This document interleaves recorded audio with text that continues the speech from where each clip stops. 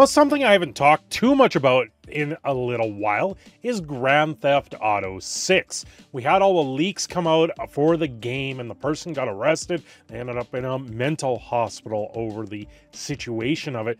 But now it seems Take-Two this week, surprisingly and not surprisingly at the same time, is laying off about 5% of their staff. What does this mean for Grand Theft Auto 6?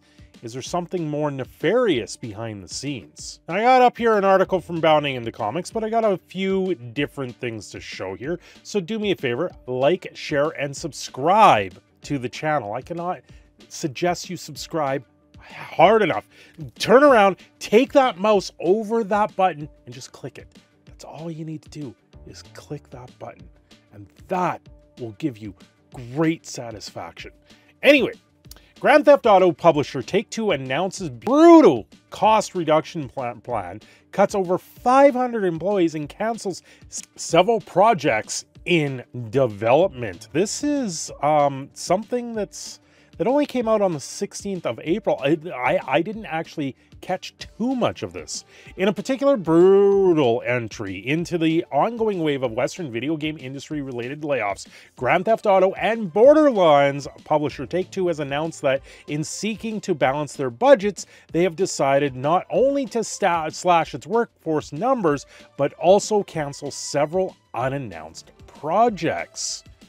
Rather than issuing a public statement on the matter, the publisher, whose portfolio of offerings include NBA 2K, Topspin 2K, WWE 2K, Borderlands, and Red Dead Redemption series, as well as in a personal mention, the surprisingly fun Marvel Midnight Suns title. Instead, Stealth revealed their upcoming cost reduction measures via official filing made with the United States Security and Exchange Commission on April 16th. That's not good news at all for Grand Theft Auto fans, for where this game might be headed, especially in the debacle that we are seeing right now known as Sweet Baby Inc. A site I haven't visited in a few days. You can obviously, Rocksteady is also part of the Sweet Baby Inc. mantra of companies they deal with. You know, many different companies on here. You got Wizards of the Coast, you got Ubisoft. This is the list now of things that you got to be very wary of when it comes to games that are going to be coming out.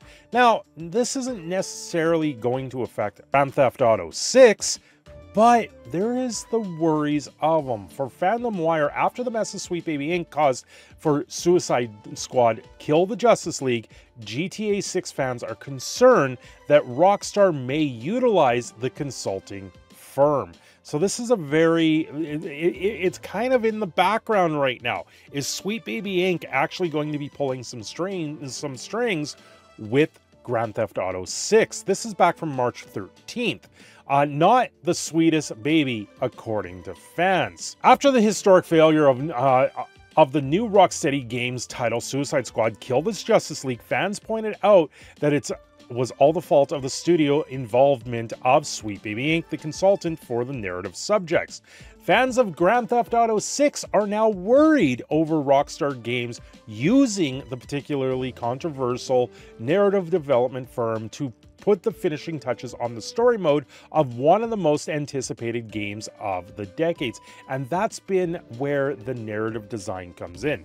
They come in for the finishing touches. They come in for the changes that happen to these games. Is Grand Theft Auto 6 going to be woke? Well, we're going to have to wait to see. The main protagonist in there being a woman, I believe a Latino woman, which honestly, there's no issue with it. But how is it becoming that? Is it going to be more about woman power? Is it going to be racist rhetoric? Is it going to be something that where journalists clamor and tell us we're going to be racist and sexist if we don't play the game? This is something that I have dealt with, I have seen on many different occasions with many different games right now, especially some of the titles that I've covered here in news articles. Overall, I just get, go play the game. And no, that's not necessarily what's going to happen here. I know there's a lot of worry on how the Grand Theft Auto Online scene is going to come out with the microtransactions that are probably going to be heavy in this title. But you gotta wonder if some of the quest line, some of the narrative design is going to get touched by Sweet Baby Inc. This is one of the major worries that I think a lot of people are having right now. As always, some ranting in the gaming community has no justification whatsoever. But some gamers are getting after the weird reason to justify something. A very tiny group of gamers blames the failure of Suicide Squad Killed His Justice League on the involvement of Sweet Baby Inc. in narrative consulting for the game. Well, you gotta wonder, you really gotta wonder if they came out of the gate and said that they were going to do what they did to Batman right out of the gate. So I don't know. Is that someone trying to shoehorn something in there? It really did feel like it. The game is a buggy mess. I couldn't even watch the game for much longer than I did. It's not good. This is far from true. The game has other reasons regarding its poor performance and sales, but fans are connecting this to GTA 6 in the most unusual way. There's a small percentage of gamers that relate woke to something negative, and there's always more noise over the internet. Well, yes and no. Things that I've seen with a lot of these games that go this route, like what we're seeing right now with Warhammer, where it's getting shoehorned in that women were part of the one faction that they never were part of, just because they say, oh, it could be anyone underneath that helmet. You never know what you're dealing with, and that's just one of the things where it gets shoehorned. Is GTA 6 going to be this woke nightmare? I suspect they're going to be going that direction because they did go back and censor some stuff from GTA 5, taking out certain jokes and certain things in order to tone down the narrative. And of course, there was pressure on Rockstar from the LGBTQ developers on it, saying that they removed transphobic content from GTA 5 in the remasters. So you gotta wonder, they are heading down that path.